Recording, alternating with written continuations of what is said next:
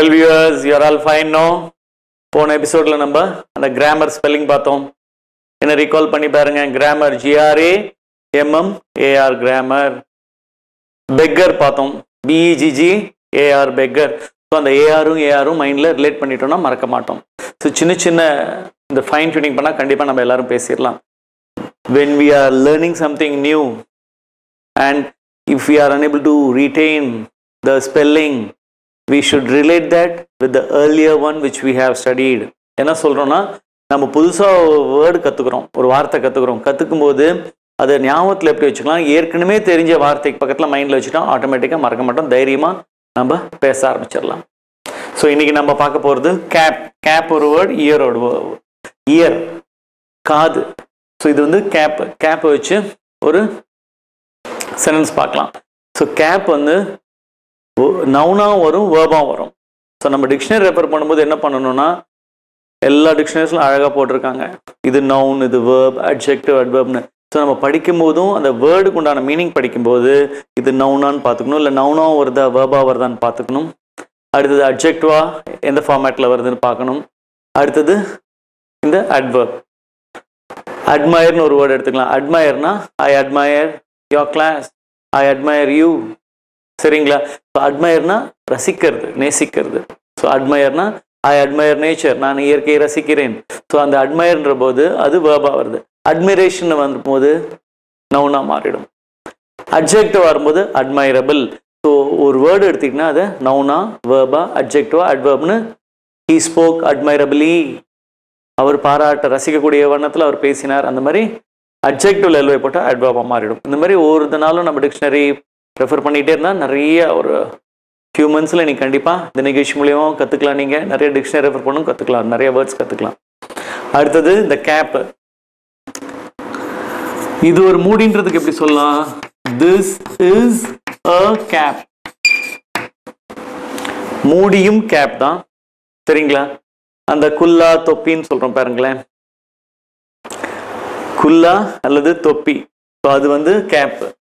Had சொல்கிறோம், had, gap, ரெண்டுமே இந்த தொப்பி குல்லா நிறைய டிஃப்ரென்ஸ் கிடையாது. நான் ஹேட் போடுறதா கேப் போடுறதான்னு யோசிக்க வேண்டியதில்லை, இல்லையா? அவர் ஒரு கேப் அணிஞ்சிட்டு இருக்கார்.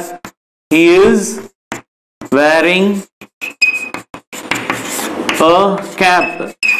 அது கொஞ்சம் ஷேப் தான் டிஃப்ரென்ஸ் வரும். இந்த கேப் பார்த்தீங்கன்னா இப்படி வந்து இப்படி இருக்கும்.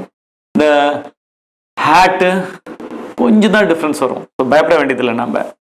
ஸோ கேப்புக்கும் ஹேட்டுக்கும் நிறைய டிஃப்ரென்ஸ் கிடையாது. சரிங்களா? So he is wearing a gap சொல்லலாம், he is wearing a had சொல்லலாம். ஸ்லைட்டாக தான் டிஃப்ரென்ஸ். நம்ம தமிழ் மீடியம் நம்ம ஸ்டூடெண்ட்ஸ் வந்து பயப்பட வேண்டியதில்லை. இது கேப் சொல்லட்டுமா ஹேட் சொல்லட்டுமா, டக்குன்னு சொல்லிட வேண்டியதான். ஃபர்ஸ்ட் கிளிக் இஸ் காட்ஸ் கிளிக்னு எப்போவுமே சொல்லுவோம். ஸோ டக்குன்னு நம்ம மைண்டில் கண்டிப்பாக அந்த நேரத்தில் தோணும்போது சொல்லிட வேண்டியதுதான், பயப்பட வேண்டியதில்லை. அடுத்தது அந்த பாட்டில் இருக்கும், பாட்டிலோட மூடியும் கேப் தான். இப்போ ஒரு பாட்டில் சைஸ் மாறுதுன்னு வைங்களேன், அதனுடைய மூடின்றதுக்கு என்ன சொல்லலாம், திஸ் கேப் இஸ் இட்ஸ். இந்த இடத்துல இட்ஸ் வந்து பொசசிவ் ப்ரோனவுன். இந்த மூடி அதந்து.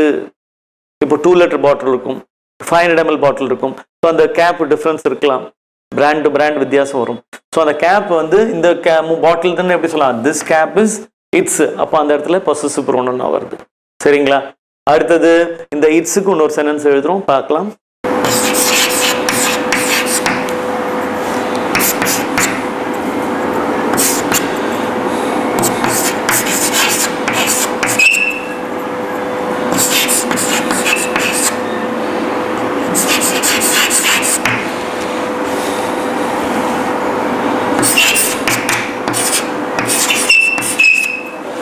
இங்கே பாருங்க, ஏற்கனவே பார்த்தோம் நம்ம, இட்ஸ் கேப்னா இதனுடைய மூடி. இந்த இட்டுக்கு அப்புறம் அப்பாசிட்டிவ் போட்டு எஸ் வந்தா இந்த இடத்துல இதுக்கு வந்து இட் இஸ் குட்னு அர்த்தம். இங்கே எழுதுறோம் பாருங்க, இட் இஸ் குட். அதே மாதிரி இட்டுக்கு அப்புறம் அப்பாசிட்டிவ் போட்டு எஸ் வருது, it has been done well. இப்போ இந்த இடத்துல இந்த அப்பாசிட்டிவ் எஸ்க்கு ஹேஸ், இந்த இடத்துல இஸ்ன்ற அர்த்தம் வருது, இந்த இடத்துல ஹேஸ்ன்னு வருது. இங்க அப்பாசிட்டிவ் போட்டு எஸ் வந்தா இஸ்ன்னு வருதுங்க அர்த்தம். இங்க apostrophe s வந்தா has நம்ம புரிஞ்சுக்கணும். சரிங்களா? it has been done wellனா இது நல்லா செஞ்சிருக்கும். அதே மாதிரி ப்ரிப்பேர் பண்றது, அது எழுதுறேன் பாருங்க ஒரு sentence. it has been prepared well. ஏற்பாடுலாம் நல்லா செஞ்சிருக்கோன்றதுக்கு it has been prepared well இல்லையா? the arrangements பன்மையா வரும்போது have வரும், அதாவது has வராது have வரும். the arrangement has been done wellனா ஏற்பாடு நல்லா செஞ்சிருக்கோம், ஏற்பாடுலாம் நல்லா செஞ்சிருக்கோம்னா the arrangements have been done well வந்துடும். அதையும் எழுதுறோம்.